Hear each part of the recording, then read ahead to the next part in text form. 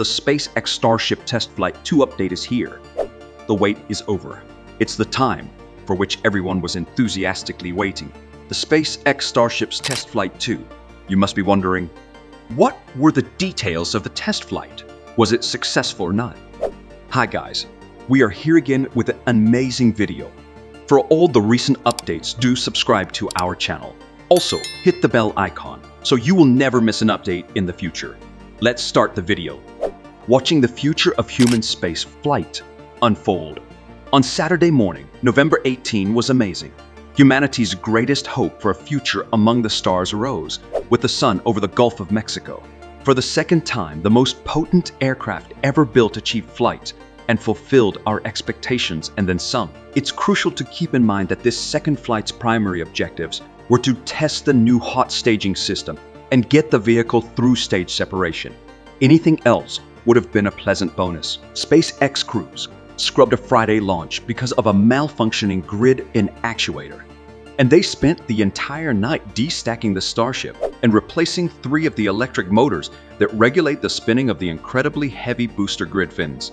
2 more were replaced out of an excess of caution, although 1 was found to be broken. Following that, the vehicle was repacked and ready for launch.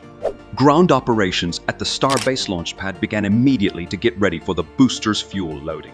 Everything was proceeding as planned, and this started at T-1 hour and 37 minutes from the scheduled launch time of 7:00 a.m. The trend continued through a pre-flight checklist to 2-4 seconds, which is a programmed hold for the Starship launch. At this point, crews can stop the countdown to allow them more time to make last-minute adjustments. Up to 30 minutes can pass while the ship is held at 40 seconds. Starship has been freed from the hold-down clamps on the launch mount and is currently fully fueled and running on internal power. The countdown resumed and the launch was scheduled after the upper stage's final pressurization was verified. Water is seen flowing out of the new flame diverter device at T5 seconds. First plume of flames from the Raptor engines can then be seen as they rapidly gather up thrust right before the clock strikes 0. Before we see the spacecraft move for the first time, all 33 engines are operating for roughly 5 seconds. After that, the ship moves extremely swiftly by T+10 seconds. The rocket is now traveling at 140 km after the booster's tail cleared the top of the launch tower. Since the initial Starship flight test back in April, SpaceX has made numerous changes to the spacecraft and the launch pad, which are visible from the moment of liftoff. The rocket's departure from the pad is visible to us, which is the most noticeable difference. There was a massive cloud of smoke, debris, and rock dust after the first launch. Flight 2 did not experience this again. This time, after examining a few various camera views, there isn't any noticeable debris emerging from the launch pad. Everything at the launch site that wasn't bolted down most likely went airborne due to the shockwave, although it is impossible to see any ground fragments being ejected as it did previously.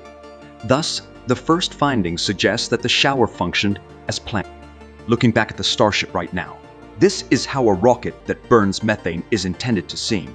The ultra-heavy booster produces a perfectly clean, smooth, and consistent plume of fire, and we observe none of the smoky, spitting flames that occurred on flight number 1. For the record, this is the first time that this has happened. SpaceX never managed to get all 33 booster engines to operate for the full test duration, not even during ground testing. The Starship is ascending straight and smooth up to max Q. The rocket's body experiences the highest mechanical stress at that same moment, which occurs at T+1 minute 5 second, 1300 kmph and 10 km above sea level. The stage separation for the main event is reached 90 seconds later. Because we are undertaking hot staging, the ship has reached its furthest point yet. Instead of the usual main engine shutdown or MECO, most engines shut down, leaving the center 3 Raptors on the booster to continue fighting gravity until the ship gets ready for action. The Starship is now traveling at 5,600 km per hour and is 69 kilometers above Earth. A lot of things are going to happen quickly now. The ship's 6 engines fire, the clamps holding the rocket's 2 stages are released, and the hot staging procedure begins. The remaining 3 booster engines will start to flip the booster 180 degrees as the ship moves away, pointing the top straight back down towards the Earth using their gimbal systems. connecting side vents of the hot stage ring on the booster, or where we can observe all of the flame and exhaust from the ship engines being deflected out during the hot stage to avoid blasting straight into the booster's top dome. The ship's three center engines are angling as far outside as possible with their gimbals. This is where the first issues appear. As soon as the booster flips, we can see that the first engine restart has already occurred. While most of the 13 interlopers have been relit, a few are still distinctly black. Telemetry indicates that 3 of the outer ring engines are offline, and that only 2 of the center group's 4 engines are operating as the booster circles. As a result of their concentration on one side, there is an unbalanced thrust now. Upon completion of the flip, the booster airspeed decreased to around 4,700 mph. As a result, it loses about 1,000 kmph of velocity during the flip maneuvers.